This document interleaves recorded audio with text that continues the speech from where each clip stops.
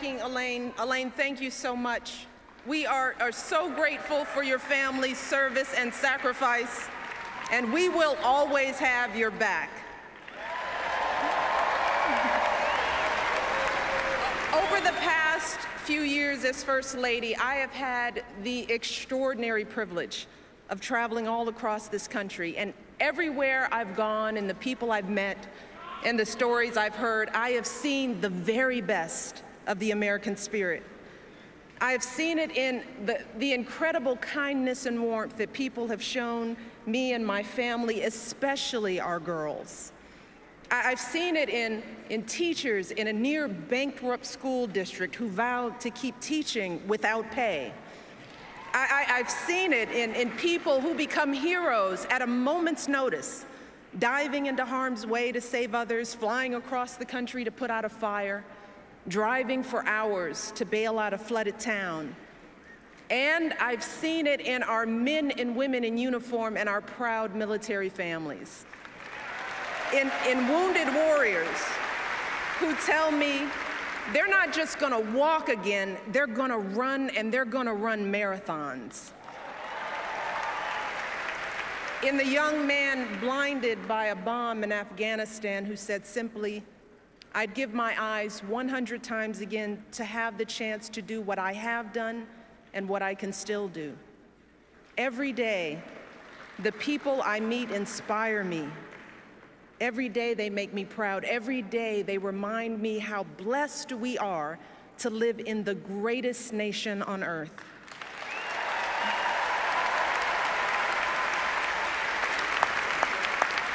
Serving as your First Lady is an honor and a privilege.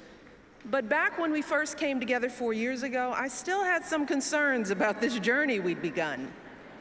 While I believed deeply in my husband's vision for this country, and I was certain he would make an extraordinary president, like any mother, I was worried about what it would mean for our girls if he got that chance.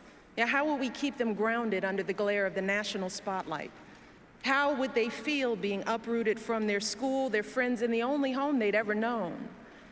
See, our life before moving to Washington was filled with simple joys. Saturdays at soccer games, Sundays at grandma's house, and a date night for Barack and me was either dinner or a movie, because as an exhausted mom, I couldn't stay awake for both. And the truth is, I loved the life we had built for our girls. And I deeply loved the man I had built that life with. And I didn't want that to change if he became president. I loved Barack just the way he was.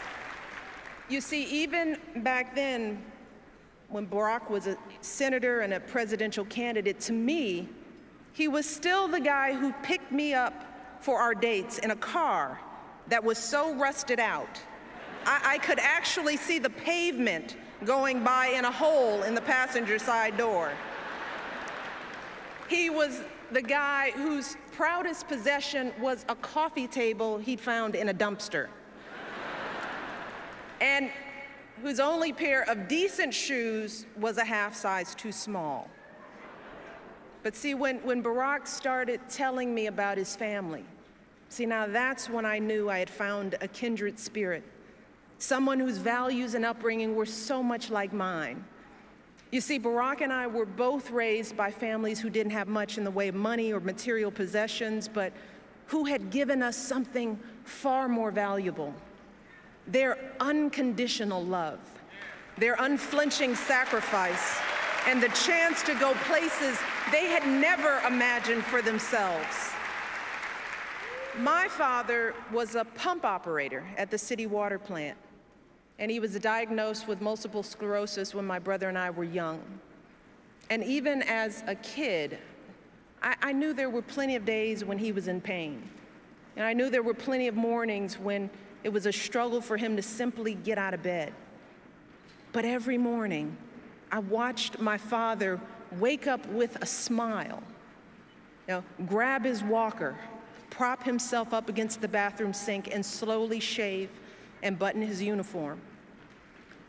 And when he returned home after a long day's work, my brother and I would would stand at the top of the stairs of our little apartment, patiently waiting to greet him, watching as he reached down to lift one leg and then the other to slowly climb his way into our arms. But despite these challenges, my dad hardly ever missed a day of work. He and my mom were determined to give me and my brother the kind of education they could only dream of. And when my brother and I finally made it to college, nearly all of our tuition came from student loans and grants, but my dad still had to pay a tiny portion of that tuition himself.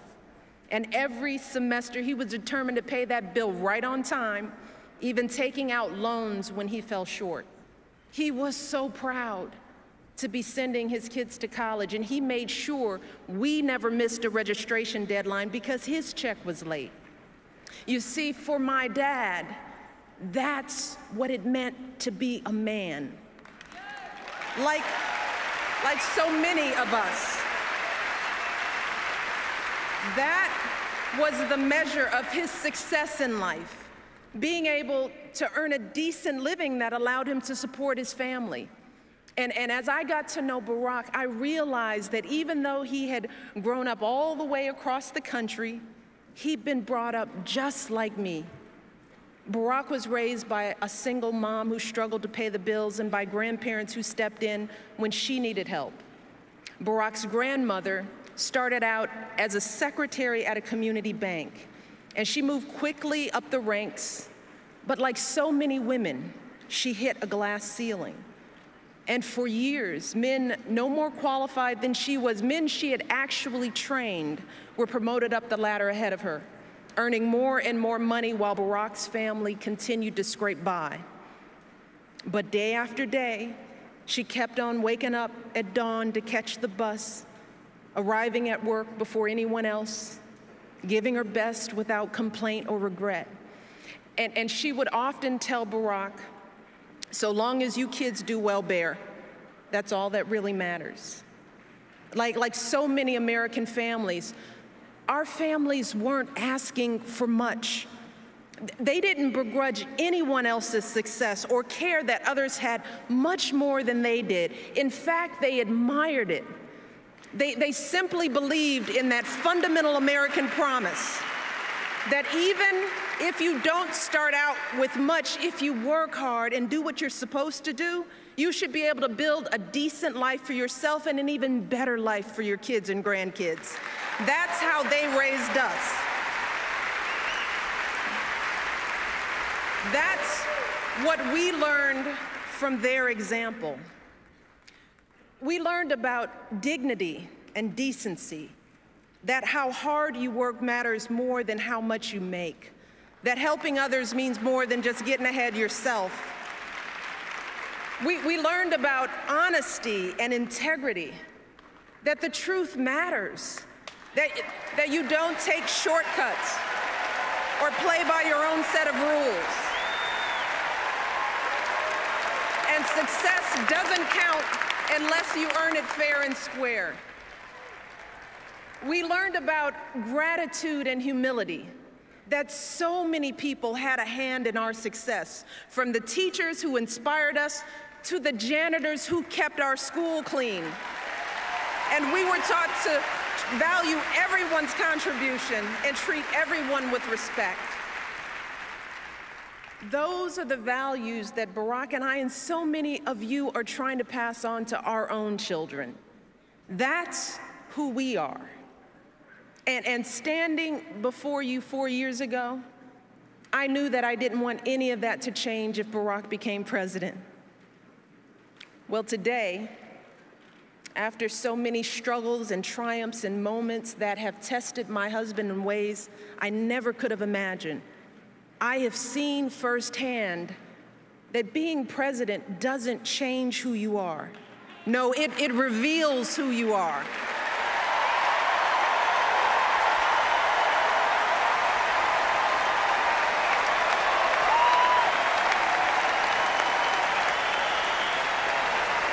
You see, I've gotten to see up close and personal what being president really looks like.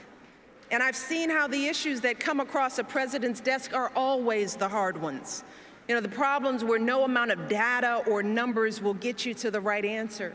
The judgment calls where the stakes are so high and there is no margin for error. And as president, you're going to get all kinds of advice from all kinds of people.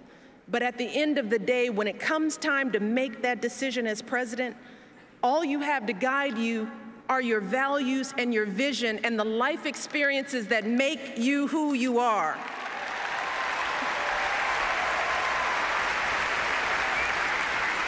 So when it comes to rebuilding our economy, Barack is thinking about folks like my dad and like his grandmother. He's thinking about the pride that comes from a hard day's work. That's why he signed the Lilly Ledbetter Fair Pay Act, to help women get equal pay for equal work.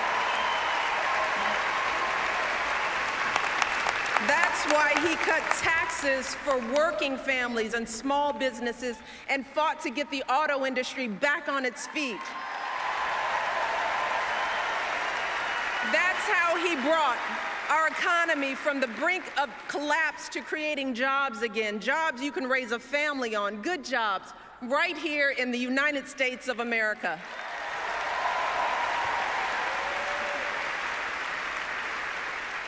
When it comes to the health of our families, Barack refused to listen to all those folks who told him to leave health reform for another day, another president. He didn't care whether it was the easy thing to do politically. No, that's not how he was raised. He cared that it was the right thing to do.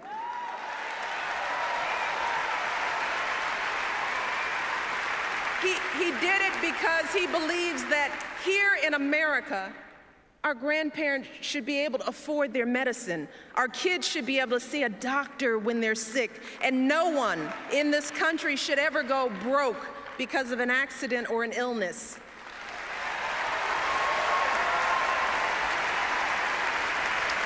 And he believes that women are more than capable of making our own choices about our bodies and our health care.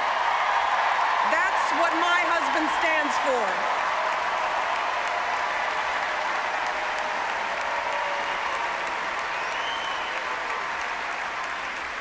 When it comes to giving our kids the education they deserve, Barack knows that, like me and like so many of you, he never could have attended college without financial aid.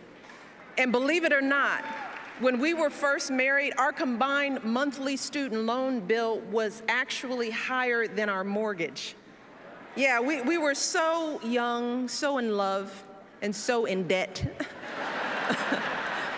And that's why Barack has fought so hard to increase student aid and keep interest rates down, because he wants every young person to fulfill their promise and be able to attend college without a mountain of debt.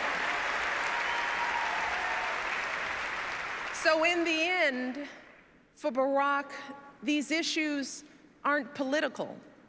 They're personal, because Barack knows what it means when a family struggles. He knows what it means to want something more for your kids and grandkids. Barack knows the American dream because he's lived it. And he wants everyone in this country, everyone, to have the same opportunity, no matter who we are or where we're from or what we look like or who we love.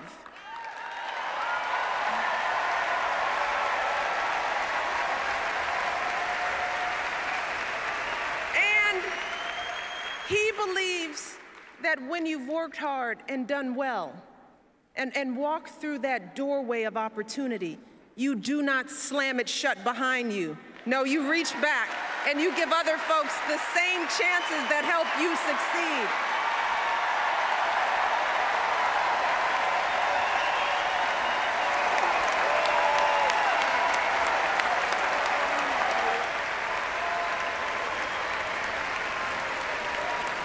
So when people ask me whether being in the White House has changed my husband, I can honestly say that when it comes to his character and his convictions and his heart, Barack Obama is still the same man I fell in love with all those years ago.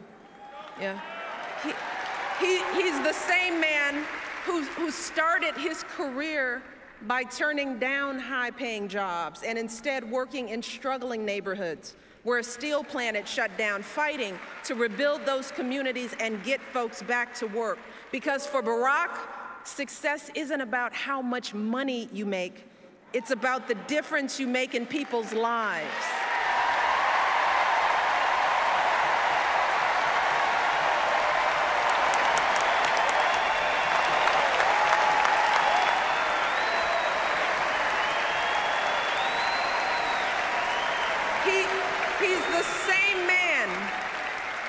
He's the same man when our girls were first born would anxiously check their cribs every few minutes to ensure that they were still breathing, proudly showing them off to everyone we knew. You see, that's the man who sits down with me and our girls for dinner nearly every night, patiently answering questions about issues in the news, strategizing about middle school friendships. That's the man I see in those quiet moments late at night, hunched over his desk, poring over the letters people have sent him. The letter from the father struggling to pay his bills, from the woman dying of cancer whose insurance company won't cover her care, from the young people with so much promise but so few opportunities. And I see the concern in his eyes. And I hear the determination in his voice as he tells me, you won't believe what these folks are going through, Michelle. It's not right. We've got to keep working to fix this. We've got so much more to do.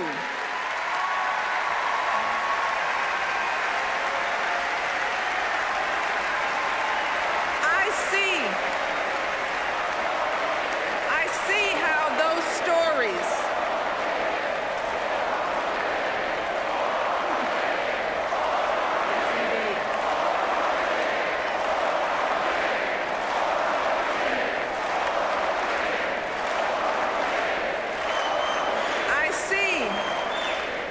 how those stories our collection of struggles and hopes and dreams. I see how that's what drives Barack Obama every single day. And I didn't think that it was possible, but let me tell you, today, I love my husband even more than I did 4 years ago, even more than I did 23 years ago when we first met. Let me tell you why. See, I love that he has never forgotten how he started. I love that we can trust Barack to do what he says he's going to do, even when it's hard, especially when it's hard. Yeah, I love that for Barack, there is no such thing as us and them. He doesn't care whether you're a Democrat, a Republican, or none of the above. He knows that we all love our country, and he is always ready to listen to good ideas. He's always looking for the very best in everyone he meets. And I love that even in the toughest moments, when we're all sweating it, when we're worried that the bill won't pass and it seems like all is lost. See, Barack never lets himself get distracted by the chatter and the noise. No, just like his grandmother, he just keeps getting up and moving forward with patience and wisdom and courage and grace.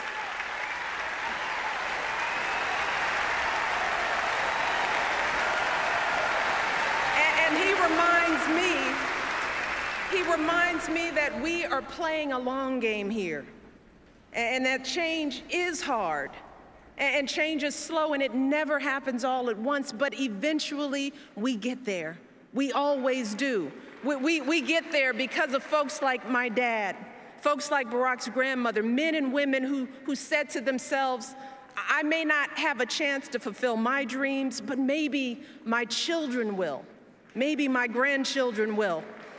See, so many of us stand here tonight because of their sacrifice and longing and steadfast love, because time and again, they swallowed their fears and doubts and did what was hard. So today, when the challenges we face start to seem overwhelming or even impossible, Let us never forget that doing the impossible is the history of this nation. It is who we are as Americans. It is how this country was built.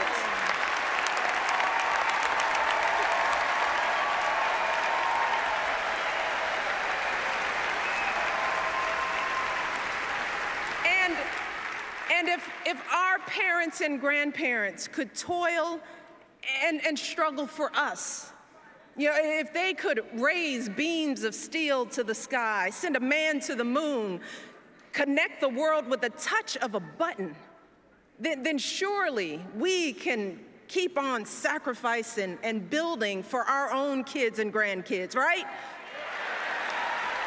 And if so many brave men and women could wear our country's uniform and sacrifice their lives for our most fundamental rights, then surely we can do our part as citizens of this great democracy to exercise those rights. Surely we can get to the polls on Election Day and make our voices heard.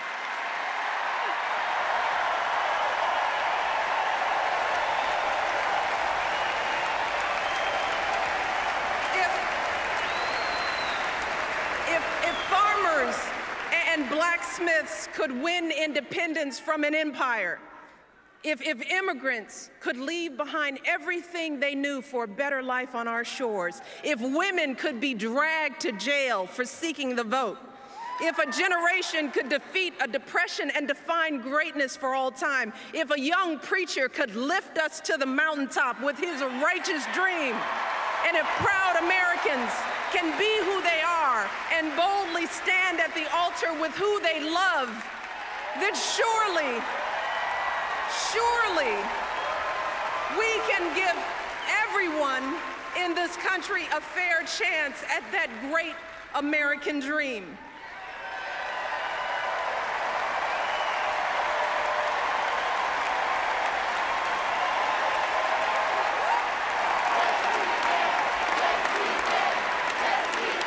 Because in the end, more than anything else, that is the story of this country. The story of unwavering hope grounded in unyielding struggle. That is what has made my story and Barack's story and so many other American stories possible. And let me tell you something, I say all of this tonight, not just as First Lady, no, not just as a wife. You see, at the end of the day, my most important title is still Mom in Chief.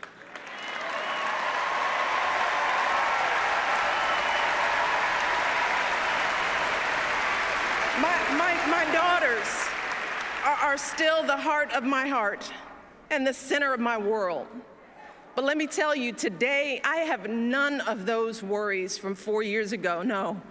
Not about whether Barack and I were doing what was best for our girls. Because today, I know from experience that if I truly want to leave a better world for my daughters and for all of our sons and daughters, if we want to give all of our children a foundation for their dreams and opportunities worthy of their promise, if we want to give them that sense of limitless possibility, that belief that here in America, there is always something better out there if you're willing to work for it, then we must work like never before. And we must once again come together and stand together for the man we can trust to keep moving this great country forward. My husband, our president, Barack Obama.